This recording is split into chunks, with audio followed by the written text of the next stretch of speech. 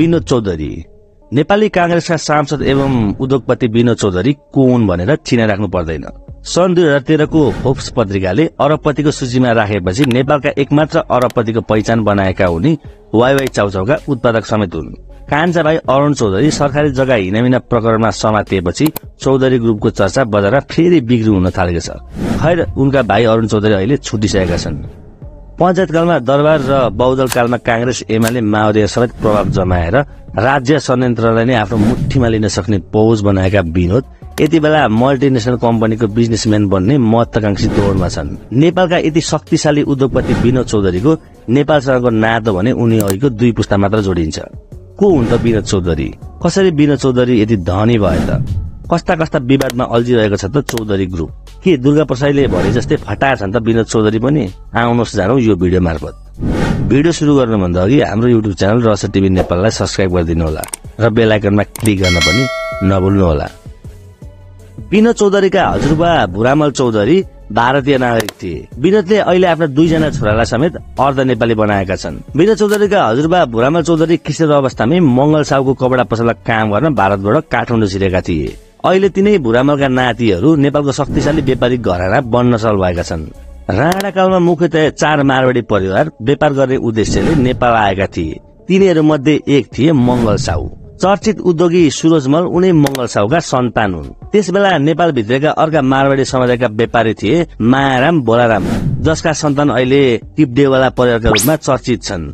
त्यसैगरी राणाकालमा नेपाल भित्रका अर्का मारवाडी थिए हनुमान साहु, जसका सन्तान अहिले बनबारीलाल मित्तल परिवारका रूपमा चर्चित छन्। त्यस्तै राणाकालमा नेपाल छिरेका चौथो व्यापारी थिए महावीर प्रसाद ब्रिजलाल, जसका सन्तान अहिले केडिया परिवारको रूपमा परिचित छन्। काठमाडौँ व्यापारका लागि प्रवेश गरेका यी व्यापारीहरूको प्रतिस्पर्धा सुरुदेखि नै यहाँका रैथाने नेवारी समुदायका व्यापारीसँग हुन गयो।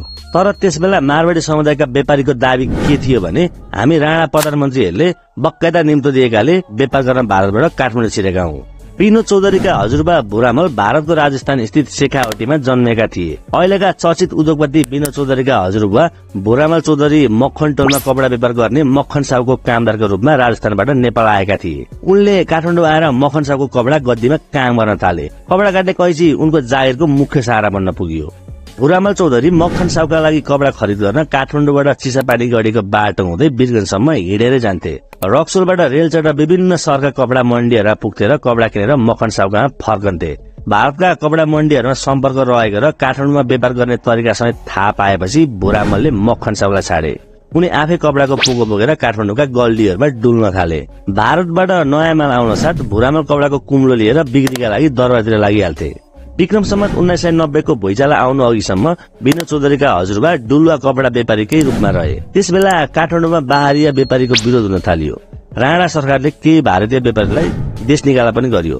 तर 90 सालको भूकम्पपछि भुरामल चौधरीले भने अहिलेको विशालनगर छेउमा रहेको जुद्ध सडकमा कपडा दोकान थापे। पसलको नाम थियो भुरामल चौधरीको कपडा पसल। चौधरीका बाबु छोरा भुरामल र लुनाकरण दास कैचीले कपडा काट्दै खुद्रा व्यापार गर्न थाले। इन्द्रचोक नजिकै भुरामलको बसाई थियो। बिहानै उठेर उनी बरु गणेशनाथको दर्शन गर्थे। इन्द्रचोकको आकाश भैरवलाई पनि ढोग्ने गर्थे। पसलमा पुगेर धूपबत्ती गर्थे अनि सेतो गद्दीमा बसेर ग्राहकको प्रतीक्षा गर्थे।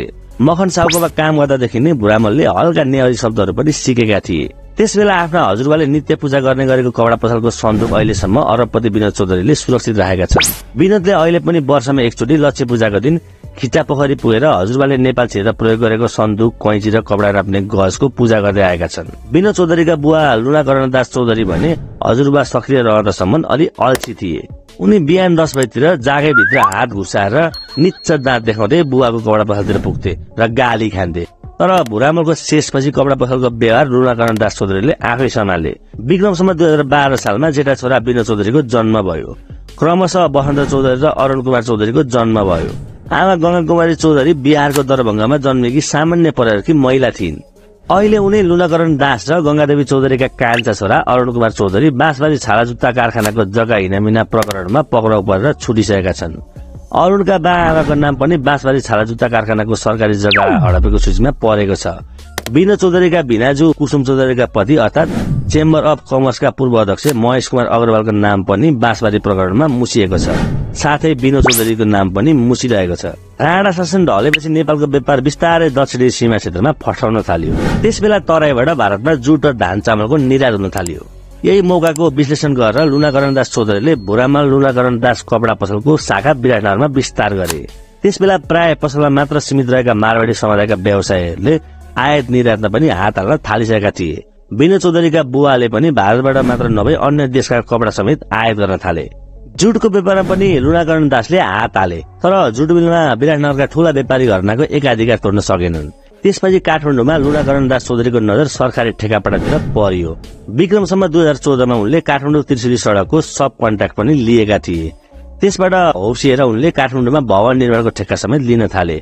उनले भारतीयहरूसँग मिलेर कोर टिम बनाएका थिए। युनाइटेड बिल्डर्स नामको कम्पनी समेत खडा गरे, तर सोल्टी होटल बनाउन तम्सिएको उनको निर्माण कम्पनीले गरी खाएन। नेपालमा व्यवसाय फस्टाउनका लागि राणा शाह खानदानका दरबारीलाई साथ लिनुपर्ने रहेछ भन्ने लुनाकरण दासले महसुस गरिसकेका थिए। त्यो नीतिलाई पछि बिनोद चौधरीले कार्यान्वयन गरे। उनले अहिलेसम्म त्यही नीति अवलम्बन गरिरहेका छन्। ठिकापट्टामा पार नलगेपछि जुद्ध सडकको कपडा पसललाई 2020 सालमा लुनाकरण दास चौधरीले फ्लोरिङ एन्ड फर्निशिङ आउटलेटमा बदले। उनले नेपालमा खुलेको अमेरिकी सहयोग नियोग USAID देखि टाइगर टप्स होटलमा इन्टेरियरका सामान बेचेर औधी पैसा कमाए। बिस्तारै फर्निशिङमा चौधरीको एकाधिकार जम्न थालियो। वीरगञ्जमा पनि शाखा खुलियो। खिचापोखरीमा अहिले पनि त्यसको अफिस थियो। चौधरी परिवार त्यही घरमा हुर्किएको हो। बिनोद चौधरी त्यहाँबाट जुद्धदय पब्लिक स्कुलमा पढ्न जान्थे। पढाइमा खासै रुचि नभएका उनी दिनभर गुच्चा खेलेर घर फर्कन्थे। बिनोदले त्यसबेला आफ्नो बुवाको पसलबाट सामान चोरेर बाहिर बेच्ने काम समेत गरेका रहेछन्। लुनाकरण दासले विनय अग्रवालसँगको पार्टनरशिपमा गरेको फ्लोरिङ एन्ड फर्निशिङको पार्टनरशिप आन्तरिक झगडाका कारण एकाध वर्षमै टुट्न गयो। त्यसयता चौधरी परिवारले पार्टनरशिपमा काम गर्ने र हटाउने सिलसिला चल्दै आयो। फ्लोरिङ एन्ड फर्निशिङको लफडापछि लुनाकरण दासले 2025 सालतिर काठमाडौँमा अरुण एम्पोरियर नामको डिपार्टमेन्ट स्टोर पनि खोलेका थिए। इन्टेरियर डिजाइनको अनुभव लिइसकेका उनले विदेशी ब्रान्डका सामानहरू ल्याएर काठमाडौँका धनीमानीलाई बेच्न थाले।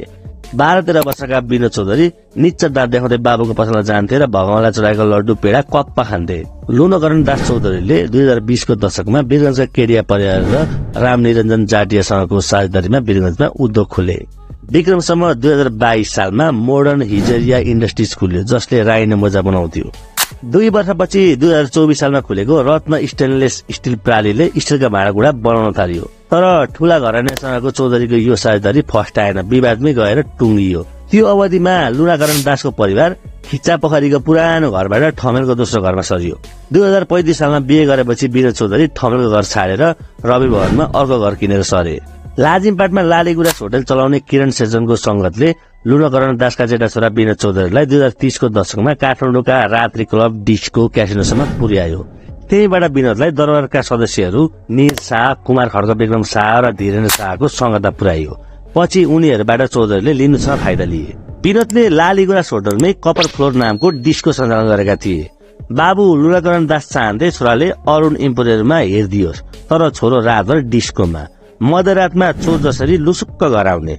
बिनोद चौधरीकी सानीमा पनि आर्थिक दुर्व्यवस्थाका कारण काठमाडौँमा दिदीबहिनीहरूसँगै बस्थिन्। आफ्नी बहिनीको सानो छोरा टिङ्कुलाई गंगा देवीले अरुण पछिको कान्छो छोरा भन्थिन्। उनले अरुण साइलो हो, टिङ्कु कान्छो भन्ने गरेकी थिइन्। तर टिङ्कुको रहस्यमय हत्या भयो। उनको लास बोरामा हालेको अवस्था फेला पर्यो। टिङ्कुको हत्यापछि लालीगुराँस होटलका किरणले बिनोद चौधरीलाई भने, पुलिसले तँलाई शंका गरेको छ, अबदेखि मेरो होटलमा नआइज। चौधरीको घरमा काम गर्न आउने 2 जना सिकर्मीले टिङ्कुलाई बोरामा हालेर फालेको निष्कर्ष सहित यो केस टुङ्गो लाग्यो। बिनोद चौधरीले आफ्नो आत्मकथामा उक्त घटनापछि अञ्चलाधीशसम्म सोच लगाउनु परेको र दरबारकै मान्छेबाट निर्देशन गराएपछि बल्ल आफूमाथि केरकार गर्ने प्रहरीको ओठमुख सुकेको उल्लेख गरेका छन्। जे होस्, यो घटनापछि बिनोद चौधरीको कभर फ्लोर डिस्को सधैँका लागि बन्द भयो। त्यसपछि उनले चार्टर्ड एकाउन्टेन्ट पढे, पास गर्न सकेनन्। फ्लोरिङ एन्ड फर्निशिङका पार्टनर विनय अग्रवालसँग विवाद भएपछि 8 लाख रुपियाँ लिएर अलगिएका लुनाकरण दास चौधरीले अब अरुण इम्पोरियम र अरुण इम्पेक्सबाट आफ्ना भाइ राजकुमार चौधरीलाई निकाल्नु पर्ने भयो। उनलाई हटाउने कामको जिम्मेवारी जेठा छोरा बिनोद चौधरीले पाए। लुनाकरणसँग राजकुमारको माग सामान्य थियो। मैले तपाईको त्यत्रो वर्ष सेवा गरे, मेरा अगाडि थुप्रै विकल्प हुँदा पनि म तपाईको मुख हेरेर बसे। अब मलाई तपाईको कारोबारमा 25% शेयर चाहिन्छ, यो मेरो अधिकार हो। काकालाई सेयर दिनेको साटो बाटोबाटै पन्छाउने खेल विनोद चौधरीले खेले। लुनाकरणले राजकुमारलाई मेरो सबै कारोबार तिमी नै र यो विनोदलाई पनि काम सिकाइदेऊ भनेर मक्ख पारे। विनोदले आफ्ना क्लाइन्टहरूको सूचना बटुल्न काकालाई जापान लगे। ओसाकामा काकालाई डिस्कोमा घुमाए। काकाले यो मेरो भतिजो भन्दै क्लाइन्टहरूलाई चिनाए। त्यहाँको सबै सूचना विनोदले पत्ता पाए। क्लियरिङमा एजेन्टहरू पनि उनले चिन्न पुगे। त्यसपछि उनले एक दिन काकालाई अफिसमा बोलाएर भने, तपाईले आजसम्म अरुण इम्पोरियम र अरुण इम्पेक्ट सञ्चालन गर्न ठूलो मद्दत गर्नुभयो, यसका लागि म आभारी छु। अरुण इम्पोरियमबाट काकालाई हटाइसकेपछि विनोद चौधरीको ध्यान अब विराटनगर स्थित पशुपति बिस्कुट फ्याक्ट्रीतिर सोझियो। पशुपति बिस्कुट राम्रैसँग चलिरहेको थियो। त्यसको व्यवस्थापन बजरंग र राधेश्याम दाजुभाइले हेर्थे। लुनाकरण दास चौधरीले उनीहरूलाई 10% शेयर दिएका थिए।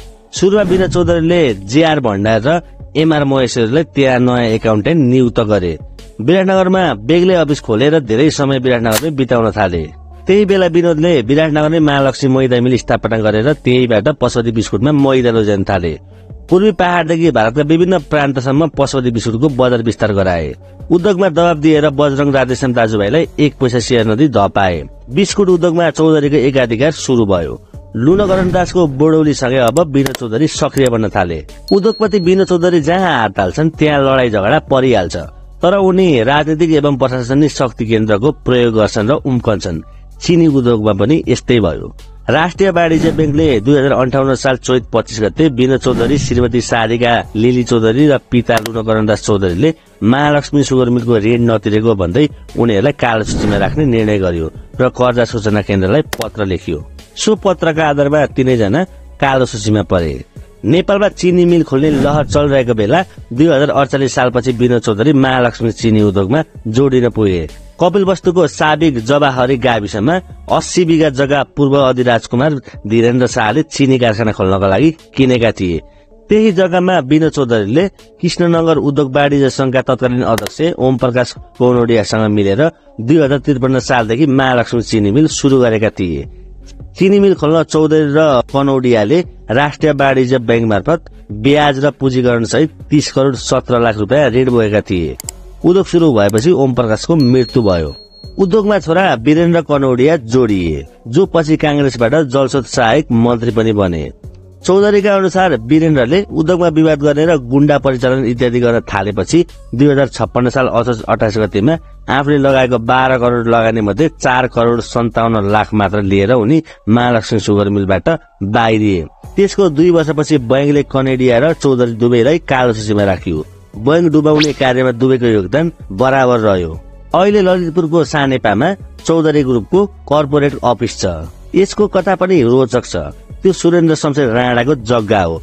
लुनाकरण दास चौधरीले राणालाई अलिकति पैसा सापट दिएका थिए। राणाबाट चौधरीले पैसाको साटो खेत लिए, जुन अहिले चौधरीको सम्पत्ति बन्न गयो। विनोद चौधरीले सानेपाको सो जग्गामा 2038 सालतिर एक तले घर बनाएर रेडियोको प्रोग्राम उत्पादन गर्ने प्रयास गरेका थिए। पछि त्यसमा तला थपेर खिचापोखरीको कार्यालय सारे। यसबीचमा विनोद चौधरीले बहुराष्ट्रिय कम्पनीबाट उत्पादित पानासोनिक रेडियोका पार्ट पूर्जा आयात गरेर एसेम्बलिङ गर्ने बिजनेस हात पारे। यसका लागि उनले नेपाल प्रहरीका तत्कालीन डीआईजी नारायण सिंह शाहलाई हात लिएका थिए। त्यसपछि विनोदले जापानी सुजुकी मोटर्सको डिलरशिप हात पारेका थिए। भारतको मारुतिले पनि जापानको सुजुकीसँग सहकार्य थालेपछि चौधरीलाई मालामाल भयो। अहिले पनि चौधरीको मारुति सुजुकी गाडीको डिलरशिप छ। सुरुदेखि उनले यसको कारोबार हेर्ने जिम्मा कान्छा भाइ अरुण चौधरीलाई दिएका थिए। अन्ततः भुरामल लुनाकरण दास चौधरीको कपडा व्यापारबाट शुरू भएको कम्पनी मुन्सी शैलीबाट फड्को मारेर चौधरी ग्रुपको कर्पोरेट शैलीमा फड्को मारियो। विनोद चौधरीले वाइवाई चाउचाउको उत्पादन 2041 सालबाट थालेका थिए। त्यस अघि नै पोखराको गण्डकी नुडल्सले राणा चाउचाउ बजारमा ल्याएको थियो। इन्डियाबाट नेस्ले लिमिटेडको म्यागी चाउचाउ पनि नेपाली बजारमा निर्यात हुन थालेको थियो। विनोद चौधरी हिमालय पाण्डेलाई लिएर थाइल्याण्ड गए। त्यहाँको ठूलो चाउचाउ कम्पनी मामासँग छलफल गरे, तर उसले चौधरीसँग सहकार्य गर्न रुचि देखाएन। त्यसपछि अलि सानो चाउचाउ कम्पनी वाइवाईसँग कुरा गरे, साझेदारी गर्ने सहमति भयो। चतुर व्यापारी चौधरीले नेपाल फर्केपछि मामा ब्रान्डको नेपालमा कसैले नल्याओस् भनेर कपिराइट कानूनको फितलोपनाबाट फाइदा उठाउँदै मामा ब्रान्ड पनि आफ्नै नाममा दर्ता गरे। पछि मामा चाउचाउ पनि उनी आफैले उत्पादन गर्न थाले। त्यसपछि थाइल्याण्डको मामा कम्पनीसँग विवाद पनि भयो, तर चौधरीले विदेशी ब्रान्डलाई आफ्नो बनाउने बाटो समाते। ललितपुर सोइबुङमा रहेको चौधरीको प्लान्टले अहिले प्रति 8 घण्टामा 30,000 प्याकेट चाउचाउ उत्पादन गर्छ। त्यस्ता प्लान्टहरू उनले देशका विभिन्न ठाउँमा विस्तार गरेका छन्। थाई फुड्सको सहकार्यपछि अहिले 35 देशमा चाउचाउ बिक्री भइरहेको चौधरीले दावी गर्दै आएका छन्। नेपालमा 2041 सालदेखि वाइवाई निरन्तर उत्पादन हुँदै आएको छ। दैनिक 15 लाख प्याकेट उत्पादन भइरहेको चौधरी ग्रुपको दावी छ। नेपाली बजारमा चौधरीका चाउचाउ र भुजियाको बासी कारोबार करिब 2 अर्ब रुपियाँ रहेको उसको दावी छ।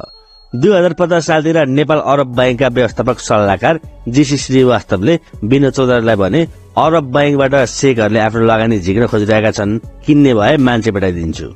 युए को व्यापारिक घराना गलधारी ब्रदर्सको लगानीमा 2040 को दशकमा खुलेको नेपाल अरब बैंकको व्यवस्थापन दुबई स्थित इमिरेट्स बैंकले सम्हाल्दै आएको थियो। गलधारी ब्रदर्सले भारतमा लगानी गर्न नपाएपछि नेपाल, बंगलादेश, श्रीलंका र पाकिस्तानमा एकैचोटि 4वटा बैंक खोलेका थिए जुन भारतीय बजारप्रति लक्षित थिए। पछि युएका शेखले गलधारीको सम्पत्ति राष्ट्रियकरण गरिदिएका थिए। नेपाल अरब बैंक पनि युएका शासक शेखहरूको स्वामित्वमा गइसकेको थियो, जसले गर्दा यसको व्यवस्थापनको त्यहाँको सरकारी बैंकले सम्हाल्न थालेको थियो। बिनोद चौधरीले बैंकको 30% शेयर किन्न नेपाल राष्ट्र बैंकसँग अनुमति मागे। त्यसबेला प्रधानमन्त्री गिरिजाप्रसाद कोइराला थिए भने महेश आचार्य अर्थ राज्य मन्त्री, हरिशंकर त्रिपाठी गभर्नर र Satyendra para Shrestha deputy governor थिए। चौधरीले सहजै अनुमति पाए। आफू पनि सञ्चालक समितिमा बसे। आफ्नै मान्छे डीसी खन्नालाई कार्यकारी निर्देशक बनाए। तर नेपाली नागरिकलाई आधा प्रतिशत भन्दा पनि बढी शेयर किन्न नपाउने प्रबन्ध पत्रमा रहेको व्यवस्थाका कारण चौधरीले आफ्नो बनाउन सकेनन्। कानूनी झमेलामा फसे। 1 वर्षपछि उनले उक्त बैंकको 50% शेयर बंगलादेश नेशनल बैंकलाई बेचे। केही वर्षपछि नेशनल बंगलादेश बैंकमा विवाद भयो। त्यसको 50% शेयर एनबी इन्टरनेशनलमा सरियो र त्यसको प्रवेशपछि यसको नाम नोबेल बैंक रहन गयो। बंगलादेशका महबुब रहमान र अब्दुल अबालले बिनोद चौधरीकै विश्वासमा यस बैंकमा लगानी गरेका थिए। अहिले नोबेल बैंकमा चौधरी परिवारको शेयर छ। महबुब रहमान र अब्दुल अबालको लगानी पनि चौधरीले प्रत्यक्ष आफ्नो बनाउन नपाएपछि घुमाउरो बाटोबाट भित्रिएको बताइन्छ। नेपाली कांग्रेस नेतृत्वको सरकारले 2055 सालमा आफ्नो स्वामित्वमा रहेको बुटल पावर कम्पनीको 75% शेयर बेच्ने निर्णय गरियो। त्यसमा बिनोद चौधरीको ध्यान तानियो, तर चौधरी ग्रुपले पाएन। 2058 सालमा इन्टरक्राफ्ट नेपालको प्रस्ताव सरकारले स्वीकृति गर्यो। यो प्रकरणले हाइड्रो क्षेत्रमा प्रवेश गर्ने चौधरीको योजनामा धक्का लाग्यो। त्यसपछि उनले मादी खोला जलविद्युतको लाइसेन्स लिए। त्यसबेला विद्युत प्राधिकरणको महानिर्देशक पदमा उनै बाँसबारी जग्गा प्रकरणमा चौधरीका सहयोगी अजित नारायण सिंह थापा कार्यरत थिए। तर चौधरीले लाइसेन्स लिए पनि आयोजना बनाउन सकेनन्। पछि सरकारले लाइसेन्स खारेज गरिदियो। त्यसपछि माओवादी द्वन्द्वलाई कारण देखाएर भोटेकोशी आयोजनाको अमेरिकी साझेदार कम्पनी हाजा इन्टरनेशनलले बेच्न लागेको शेयर किन्ने प्रयासमा चौधरी लागे। तर भोटेकोशीका नेपाली साझेदार प्रभाकरण शमशेर राणा आफै अघि सरेपछि चौधरी त्यहाँ पनि असफल भए। विक्रम सम्वत 62-63 पछि बिनोद चौधरीका छोरा निर्माणले 400 मेगावाटको दुधकोशी जलविद्युत आयोजनामा चासो देखाए। यसमा पनि चौधरी सफल हुन सकेनन्। यसको दोष उनले तत्कालीन झलनाथ खनालको मन्त्री परिषदलाई दिने गरेका छन्। अहिले चौधरी ग्रुपले लिलामीमा परेको हिमाल हाइड्रो लगायत लगभग 200 मेगावाटका विभिन्न जलविद्युत आयोजनामा हात हालेको अवस्था छ। बिनोद चौधरीले नवलपरासीको दुमकौलीमा 80 बिघा जग्गामा आमाका नामबाट गंगादेवी औद्योगिक ग्राम खोलेका छन्। उनले 2051 सालमा यसको शिलान्यास गरेका हुन्। यसबीचमा चौधरीले बियर उद्योग पनि खोले। चुरोट कारखाना पनि हात हाले, तर दुवै उद्योग राम्रोसँग चलाउन सकेनन्। उनले चीजबल जस्ता जंक फुड उत्पादन गर्न थाले। जियो इत्यादि उत्पादनमा लागेको चौधरी ग्रुपले इलेक्ट्रोनिक उत्पादन पनि सुरु गर्यो। किशोर पाण्डेसँग मिलेर चितवनमा होटलमा पनि लगानी गरेका छन्। त्यहाँ सीजी रिटेल नामको मल बनेको छ। उनी नेपाल बाहिर पनि होटलमा लगानी गर्ने अभियानमा छन्। चौधरीका अनुसार टाटा इन्टरप्राइजेसको ताज होटलसँग चौधरी ग्रुपले साझेदारी गरेको छ। श्रीलंका, मालदिप्स र मलेसियामा ताजको चेन बिजनेस छ। नेपालको अन्नपूर्ण होटलमा नेपाली साझेदार हेलेन शाहसँगको पार्टनरशिपमा खटपट परेको थाहा पाएका बिनोद चौधरीले ताजलाई आफ्नो बिजनेसमा लिएका हुन्। आफ्नै आमाको निधनपछि बिनोद चौधरीले पत्रिकामा शोक सयबाट प्रधानमन्त्रीज्यूलाई पत्र शीर्षकको लेख लेखेर आर्यघाटको सुधारको जिम्मा आफूलाई दिन सरकारसँग माग गरे। 6 महिनाभित्र आर्यघाट क्षेत्रलाई राम्रो बनाउँछु भन्दै उनले राजगोपाल नाम गरेका भारतीय आर्किटेक्टलाई झिकाएर आर्यघाट सुधारको मास्टर प्लान पनि कोरेका थिए। त्यसबेला पशुपति क्षेत्र उच्च स्तरीय ढल परियोजनाले बागदीमा काम गरिरहेको थियो। त्यसमा सरकारको करिब 50 करोडको बजेट थियो, तर चौधरीले आर्यघाट काम गर्न पाएन। पछि एसएन रानीको पहुँचबाट उनका भाइ वसन्त चौधरी पशुपति क्षेत्र विकास कोषका सदस्य सचिव नियुक्त भए। पञ्चायत कालमा दरबारसँग नजिक बनेर पञ्चायतलाई दबावमा राख्न सिपालु विनय चौधरीले 2056 सालमै केपी ओलीले आफूलाई राष्ट्रिय सभामा लान चाहेको दावी गर्दै आएका छन्। त्यसबेला राष्ट्रिय सभामा जान नपाएपछि चौधरीले बल्खु स्थित एमालेको मुख्यालयमा गएर नेताहरूलाई थर्काएका थिए। पछि प्रदीप नेपालले नवलपरासी क्षेत्र नम्बर 1 बाट एमालेले टिकट दिने सम्बन्धै सम्झाएका थिए। संविधान सभाको चुनाव पछि विनोद चौधरीले एमाले र कांग्रेस दुवै सदबाट सभासद पड्काए। अहिले उनी नवलपरासीबाट निर्वाचित नेपाली कांग्रेसका सांसद हुन्। संविधान सभाको चुनाव पछि उनी विष्णु पौडेल मार्फत एमालेमा नजिकेका हुन्। तत्कालीन राजा ज्ञानेन्द्रले 2061 माघ 19 गते कु गर्दा विनोद चौधरीले त्यसलाई स्वागत गरेका थिए। सिंगापुरका ली कुआन यूले जस्तै ज्ञानेन्द्रले नेपालको कायापलट गर्न सक्छन् भन्ने चौधरीको दावी थियो। पछि विनोदले ज्ञानेन्द्रमाथि दुईवटा आरोप लगाएका छन्। एकमा ज्ञानेन्द्रको लगानी रहेको सिप्रदीबाट टेल्कोको एजेन्सी लिने क्रममा ज्ञानेन्द्र शाहले टेल्कोका तत्कालीन एजेन्ट यूसी जेललाई नेपालमा बस्नै नसक्ने अवस्थामा पुर्याएर खेदाए। 2 नम्बरमा लगाएको आरोप के छ भने जनकपुर चुरोट कारखानालाई साम दाम दण्ड र भेद लगाई धराशयी पारेपछि भारतको आईटीसीसँग मिलेर ज्ञानेन्द्रले सुर तम्बाकु खोलेका थिए। त्यही पनि चौधरीको विश्लेषण छ, यहाँ जित्नेकै बोलबाला छ र भइरहन्छ। एउटा बिजनेसम्यानका रूपमा ज्ञानेन्द्रले त्यही गर्नुभयो जुन उहाँले गर्नु पर्थ्यो। हरेक क्षेत्रको उद्योगमा आफ्नो एकाधिकार चाहने र सरकारले खोलेका भिरकुटी कागज कारखाना, बाँसबारी छाला जुत्ता कारखाना जस्ता उद्योगलाई फुट्टेका आँखाले देखिन नसक्ने विनोद चौधरीको आदतै थियो। तर उनी उद्योगी व्यवसायका छाता संगठन उद्योग वाणिज्य महासंघको नेतृत्वमा पनि पुगे। चुनाव हारेपछि समानान्तर संगठन खडा गरेर महासंघलाई साइजमा ल्याउने प्रयास गरे। उद्योग वाणिज्य महासंघको अध्यक्षका लागि भएको 2044 सालको चुनावमा मडी हर्ष ज्योतिलाई गोल्छा, दुगड, मदनलाल र चिरञ्जीवी लाल जस्ता घरानाहरूले साथ दिएका थिए। विनोद चौधरीले महेशलाल प्रधानलाई साथ दिए। अन्तिममा मडी हर्ष उम्मेदवारी फिर्ता लिन बाध्य भए। विनोद चौधरी 2047 सालको चुनावमा प्रथम उपाध्यक्ष चुनिए। 2050 मा उनी निर्विरोध अध्यक्ष चुनिए। 2052 सालको दोस्रो कार्यकालमा भने उनी पद्मज्योतिसँग हारे। विनोदले 2054 मा आफ्नो प्यानलका आनन्दराज मूलमेलाई जिताउन सहयोग गरेर आफ्नो अघिल्लो हारको तुष्टि लिए। विक्रमसम्म 2059 मा महासंघको समानान्तर संगठन खोलेको आरोप लाग्दै पनि नेपाल उद्योग परिसंघ जन्मियो। यसको विधान तयार पार्ने कार्यमा पद्मज्योति, सुजवैद, जगदीश अग्रवाल, आनन्दराज मूलमीसँगै आफ्नो पनि भूमिका रहेको विनोद चौधरीले बताउने गरेका छन्। अहिले पनि सीएनआई र महासंघ बीच प्रतिष्ठाको लडाई जारी छ। जस्तो निर्यात हुने वस्तुका लागि जारी हुने उत्पत्तिको प्रमाणपत्र दिँदा महासंघले वर्षमा 6 करोड जति कमाउँथ्यो। सीएनआईले पनि प्रमाणपत्र दिने भनेपछि विवाद चर्कियो। महासंघले दिनु अघि नेपाल चेम्बर अफ कमर्सले उत्पादनको प्रमाणपत्र दिन्थ्यो। 2066 सालदेखि उत्पादनको प्रमाणपत्र जारी गर्दा संकलन हुने सेवा शुल्क मध्ये 1.3 पैसा सीएनआईलाई दिने सरकारले निर्णय गर्यो। यसबाट सीएनआईलाई पनि वर्षको 50 लाख भन्दा बढी आमदानी हुन थाल्यो। महासंघले वस्तुको 100 रुपियाँ मूल्य बराबर 12 पैसाका दरले उठाउँदै आएको थियो। विनोद चौधरीले तत्कालीन वाणिज्य मन्त्री राजेन्द्र महतोसँग कुरा गरेर उद्योग वाणिज्य महासंघले पाउने शुल्क सीएनआई, चेम्बर अफ कमर्स र व्यापार तथा निकासी प्रबन्धन केन्द्रमा समेत बाँडिने निर्णय गराएको चर्चा उद्योगीहरूमा चल्ने गरेको छ। नोबेल बैंकका सहयात्री महबुब रहमान, अब्दुल अबाल मिन्टुदेखि लिएर जहाज श्राफ, युसुफ मोहम्मद, कमल किशोर शर्मा लगायतका व्यक्तिहरूसँग विनोद चौधरीको सिंगापुरमा कारोबार छ। श्रीमतीका नातेदार कमल किशोरको माध्यमबाट विनोद चौधरी सिंगापुरमा छिरेका हुन्। चौधरीले आफ्नो कम्पनीका कागा वा अन्यलाई शेयर नदिई निशासन गरे तापनि विदेशीहरूको भन्ने निशुल्क शेयर लिने गरेको आफ्नो आत्मकथामा स्वीकार गरेका छन्। उनी गर्वका साथ भन्छन्, कसैले तपाईको काम बापत निशुल्क शेयर दिन्छ भने त्यो वैधानिक हुन्छ। राष्ट्र बांग्ला सूचना भने दिनुपर्छ। त्यसो त विनोद चौधरीको युनाइटेड इन्सुरेन्स कम्पनी पनि छ। यसमा महासंघका पूर्व अध्यक्ष रवि भक्त श्रेष्ठको समेत साझेदारी छ। नर्वे अस्पतालमा पनि चौधरी ग्रुपको लगानी छ। विनोद चौधरी देश बाहिर लगानी गर्नको लागि नेपालको पुँजी विदेश लैजान चाहन्छन्, तर देशको कानूनले नेपाली नागरिकलाई त्यसरी विदेशमा पुँजी पलायन गर्न दिँदैन। यसका लागि चौधरीले आयकर ऐनमा देखिएको गैर आवश्यक नेपाली सम्बन्धी छिद्रको प्रयोग गरेका छन्। सो ऐन अनुसार 183 दिन भन्दा बढी विदेशमा बस्ने नेपाली गैर आवासीय नेपाली ठहरिन्छ। आफ्ना हजुरबुवा भारतीय रहेका विनोदले अहिले 2 भाइ छोरालाई नेपालको अस्थायी नागरिकमा परिणत गरेर विदेशमा कारोबार सञ्चालन गरिरहेका छन्।